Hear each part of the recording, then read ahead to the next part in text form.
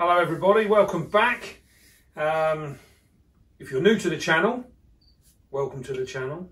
I hope there's plenty here to keep you occupied. Today we are going to rehouse our Stromatapelma calciatum, the Feather Leg Baboon. Now she is in this enclosure here, which we paired her in recently, and I do believe she's got an egg sac at the moment which is ready to be pulled, if it is in fact there still, because we've not had a look for a couple of weeks, and these are notoriously bad for not looking after their egg sacs. So what we're going to do, we're going to set this enclosure up first, ready for her, and run down a little bit of how we look after our feather leg baboons. So what we've got all our stuff all ready here as normal. Put our clay balls in. Don't forget, we don't need a huge amount. We've got our membrane here.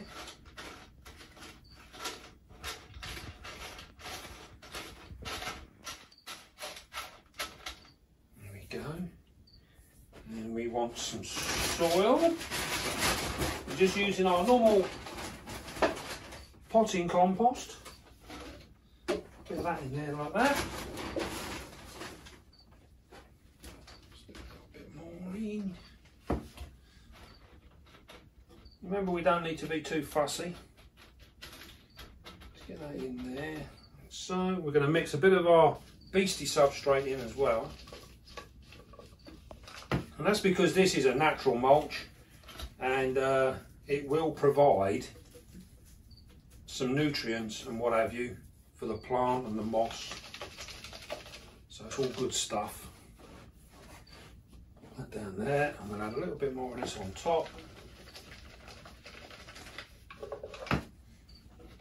As you can see there, we don't need to give a huge depth of soil for any other reason than the little bit more that you put in there will actually gain and help with the humidity. Now, the feather leg baboon, coming from West Africa, does require reasonably high humidity for the majority of the time. So these guys they'll like it up to sort of 75–80% humidity will keep them very, very happy. What we'll do is we'll put a little bit of that in there. So we're going to go for our normal piece of bark on the back wall, and don't forget we use the bark like this so that we can see behind here. When she webs this up, we still got access in here. We can shine a torch through the web and we can see exactly what's going on without disturbing the whole tank. So we're going to put that in there like so. We've got a nice little plant here, quite a colourful looking plant, I do like that. I'm going to pop that in there. So I think we're going to put a little bit more soil.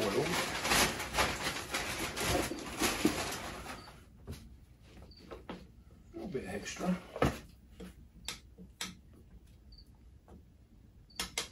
This is more for the plant's benefit now. Now the plant itself will root right the way down and root all the way down into the membrane where the roots will be able to run out, and they'll get moisture from the clay balls. So we've got that there. That is a pretty little plant, that. I do like that. Bring that up a little bit. Put that in there like so.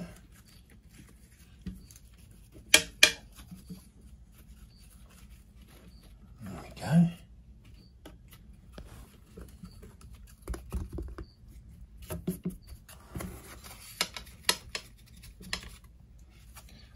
And then we've got our moss here. Now don't forget, we can play around with the moss. So we just tear off pieces. This is all wild stuff that we've collected. Perfectly safe. And the moss is multifunctional in the fact that not only does it give us a nice look, but it also helps trap the moisture inside the enclosure. So what we're doing now is we're literally just trying to look at it, get the shape out of it that we want. There, might fit better that way.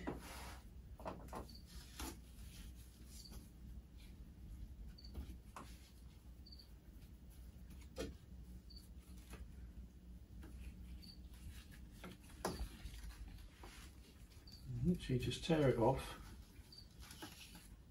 So, look at that. Should have been a carpet layer.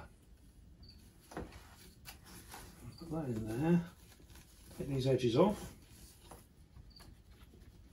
Fits in lovely. So literally just put that in like so.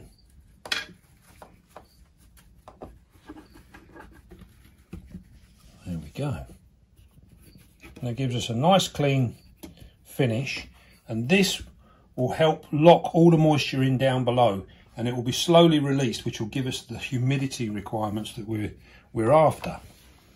So we've also got another little piece here just to give us a little bit of extra, just to give a bit more. Closes that top up a little bit as well. We've got our water bowl, which we will put there. Hot glue gun on the ready. Oh, and that is hot, look at that. Oh dear. On there. We fix that in like so.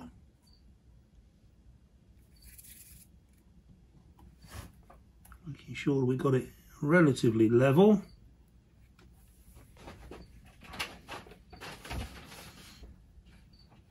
And don't forget, by spraying it, we cool it down straight away, so that is actually fixed in place. Now that is perfectly safe now. Our spider's not going to get stuck to it. We can fill that up. We'll whop a little bit of moisture just on this moss, just to help bed it in. Water our plant. And just stick a little bit here. That's fine. That is all we need there.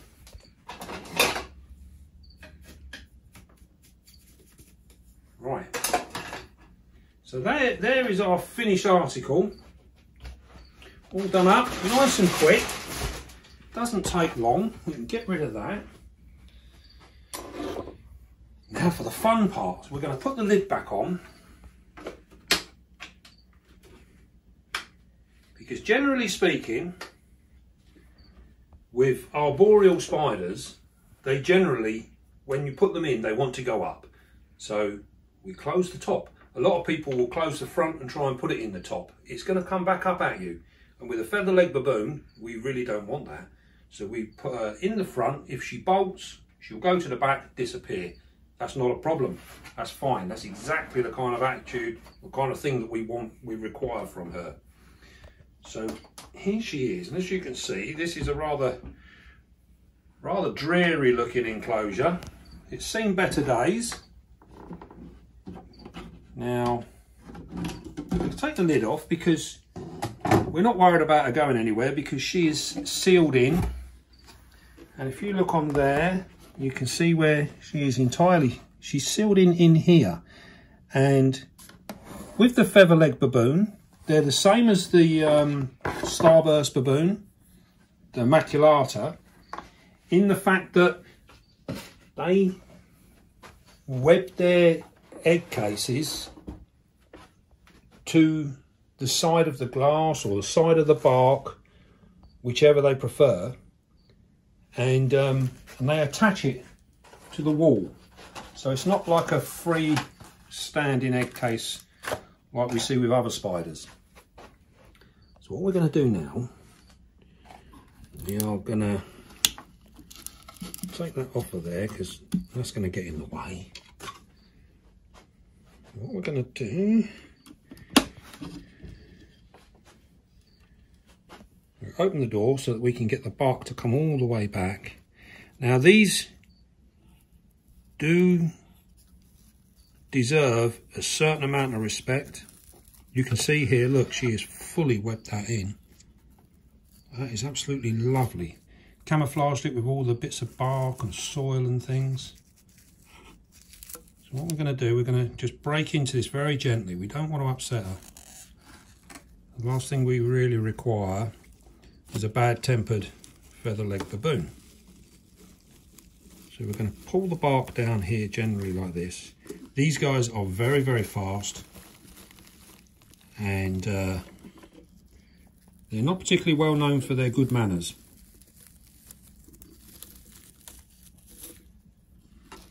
Now, oh bleeding hell. Excuse my French. This egg sac has hatched. So this has just made it very interesting. Right, okay.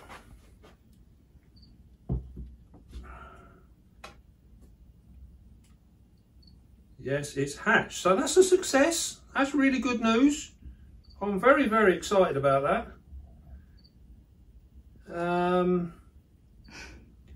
Now she has not moved us an inch. And if you want to come up here, you can have a real good look at her. You can see her there. Try and angle that to you a little bit. Would that be better?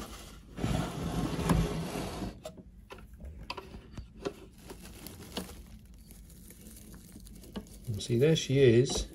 And you can see the babies. See the babies there? To the left of the picture.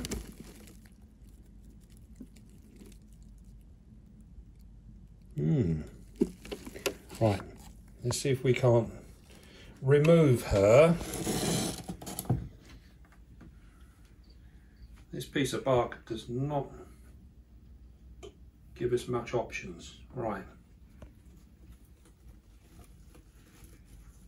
So far so good, she's actually stayed put.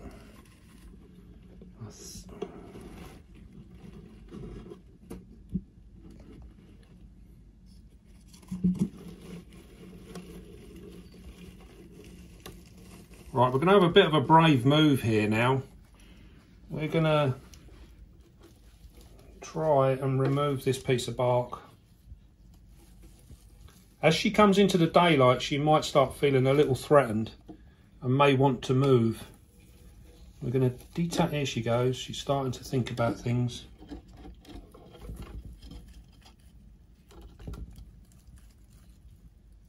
Okay. Right. So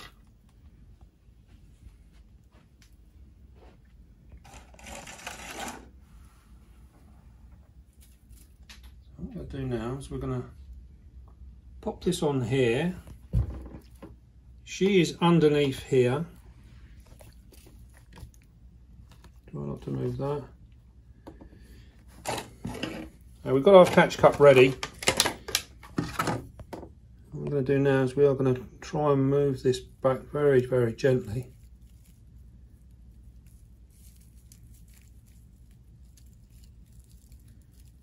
Got all them babies.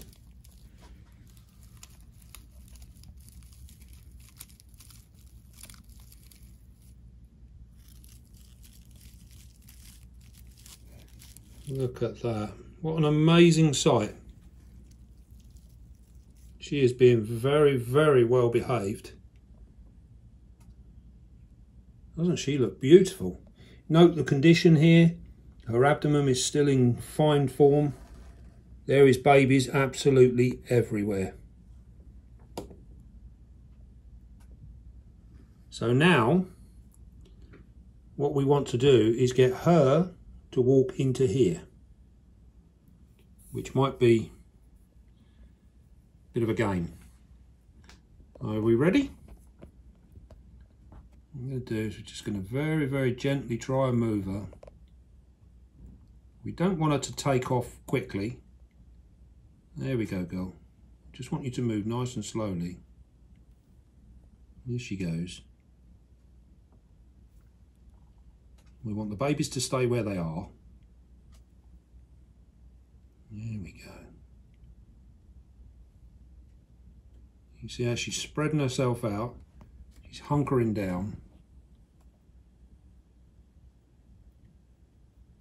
She's like, I don't want to leave. Come on, madam. In your own time. Now these guys, see now, she's turning round because she's realising she's leaving the babies. So what we do is we tap on the opposite way. We just want her to go nice and steady, steady, steady. There we go. You can do it, girl. We want to block her exit a little bit. There she goes. Now she's there. Here she comes up the panel. Look at that.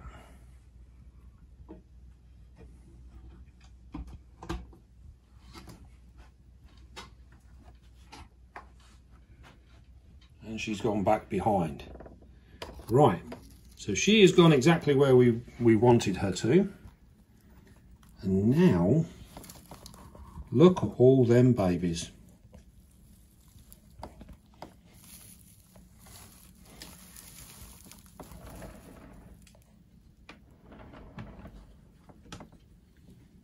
What an absolutely wonderful thing. Let me get some real good close-ups of these guys. Get a little bit more light. Aren't they beautiful?